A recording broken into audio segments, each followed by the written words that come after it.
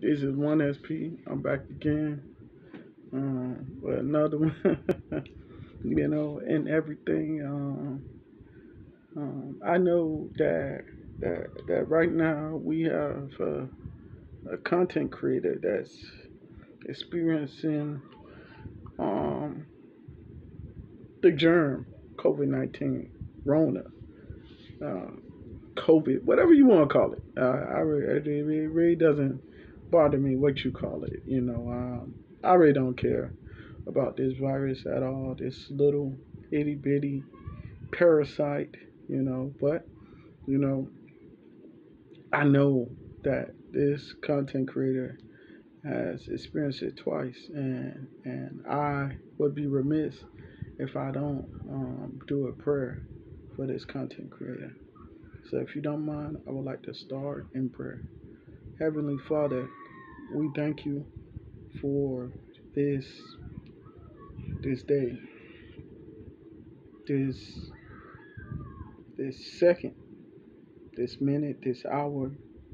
We thank you for this week, this month, this year. Heavenly Father, we realize that every day, every second, every minute, every hour, every week, every month, every year, we have not gotten to by our own merit, but we have gotten here only because of your grace and your mercy. Heavenly Father, we'd like to take time out to just gather in the name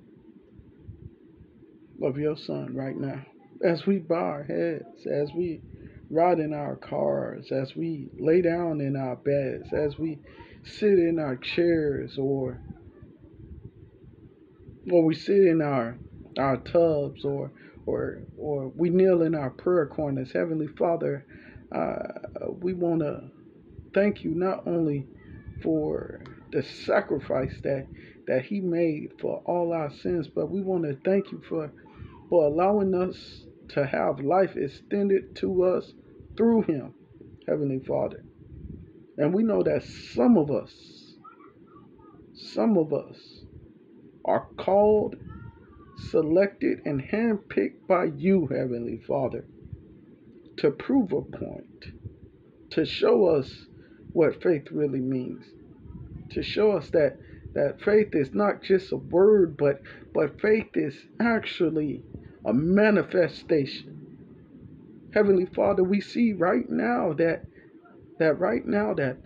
proud mama Sara is right now a manifestation of faith. We see that she has experienced this virus twice, 2 years ago and right now. Heavenly Father, we ask that you continue to use her right now to prove that there is victory in faith, that there is not victimization in faith, but victory in faith, to show us that we are not supposed to fear this virus, as y'all Wendy Babs once said, but we are supposed to fear you, Heavenly Father. For this virus have no heaven or hell to put us in. And the death that happens after this is only is only consented through you, Heavenly Father. Death is not consented through this virus. This virus has no power to kill, steal, or destroy. Satan himself have to come to you before he can kill, steal, or destroy. Satan cannot cause anything on anyone. This virus cannot cause anything on anyone without getting permission from you, Heavenly Father. So we ask you, Heavenly Father. We ask you, Heavenly Father. We ask you, Heavenly Father. We already see the victory. We already know that the victory is there. We already know that the recovery is there. We already know that the manifestation of faith is there, Heavenly Father.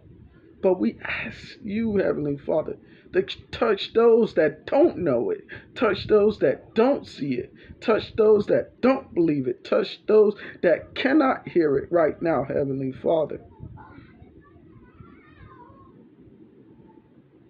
Heavenly Father, I could go on and on about how much of a of a blessing it is to have someone that is used in this capacity by you. I can go on and on to be in the presence of the anointing of just knowing that.